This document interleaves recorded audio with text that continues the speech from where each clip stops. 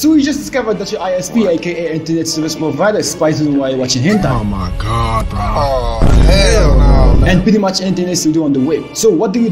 Some of you homies gonna tell me, hey yo, just use incognito mode. I hate to break it to you, but what I'm saying, but incognito mode don't do shit. It just leads to your browsing history and that's it. Which means your ISP can still see what you're doing. Oh no! But don't worry homie, I gotcha. In today's video, I'm gonna show you the wisdom that the anime gods had enlightened me with and guide you to the true way of the hentai delight. Let's get started.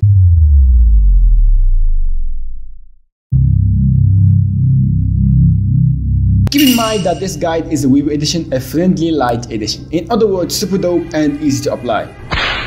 Oh yeah. Feel free to skip to the video, the timestamps are in the description.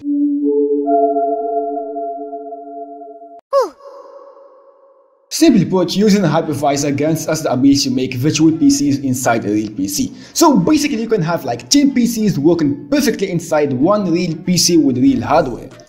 Wow! I know, right? It's really fascinating. Like, bro, we're gonna make a virtual PC made only to watch hentai. You know what I'm saying? Like, bro, I love this shit. The Brave browser is by far the best friendly privacy-focused browser out there. It's easy to use, open source, work out of the box. You just need to tweak some stuff for extra privacy, and you're good to go. Oi. Unlike Google, Duckduckgo offers much more privacy. This means that the GES hacker duck doesn't collect your data and track you when you search. It doesn't associate what you look for online with your IP address, and that's what we want. The easiest way to understand what a VPN does is the following. Think about it like this. A VPN is like a middleman that does what you want to do on the web on behalf of you. This means that when you visit a hentai website, they won't know it's you because the middleman, aka the VPN, is the one who visited the website on behalf of you. So they will log the IP address of the VPN server and not yours. Also, your ISP gonna be having no idea what you're doing except for the fact that they will know that you're connected to a VPN server and how much time you spent on that VPN server and how much data you consumed. So basically, you're almost invisible.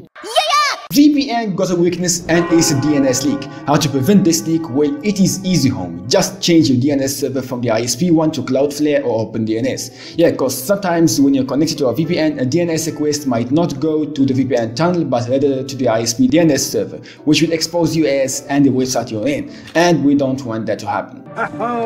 And now we're done with the brief explanations of what we're going to use. So we pull up to the steps provided by the anime gods. Let's go! Pull up to the Windows 10 official site using your favorite web browser, download the Windows 10 tool, then run it and press on yes. Wait for a few moments, don't read that shit and slap that accept button. Wait again for a few moments, choose the second option, create ISO file and press next. Press next again and choose ISO file and you're done. Wait for it to finish downloading.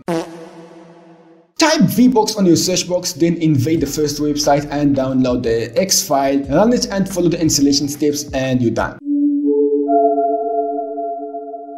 When you're on the hypervisor, you will see this interface. Slap that blue star button, name your PC, hentai PC, or I don't know, anything you like. Choose the location of your PC where it's going to live, then choose Windows 10 64-bits version. Side note, to use a 64-bits version, you will need to enable virtualization on your motherboard BIOS. I won't show you how because it differs from one motherboard to another, so you know what to do. Look for it yourself. Next, choose how much RAM you want to give the hentai PC. Never surpass the green area because you will be in a danger zone there, but I'm saying. I will go with 4 GB, then next, press on create, keep it on default and press next, another next, choose the disk size, give it like 60, 70, 80, you know what I'm saying, it's your choice homie. Then create and boom, you have a PC now. But before we start a PC, we need to change some settings. Go to settings, system, disable floppy, then go to processor, give it some cores but never leave the green area. Go to storage and add the ISO file. Go to user interface and disable showing full screen. And you're done homie. Press on start and install Windows 10.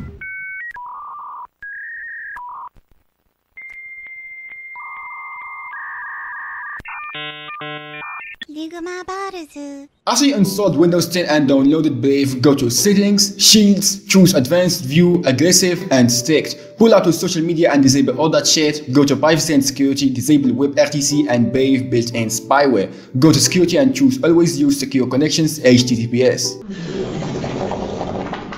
Open Brave, pull up to Settings, Search Engine, choose Duckduckgo, then go to Manage Search Engines. Delete everything there except for Duckduckgo.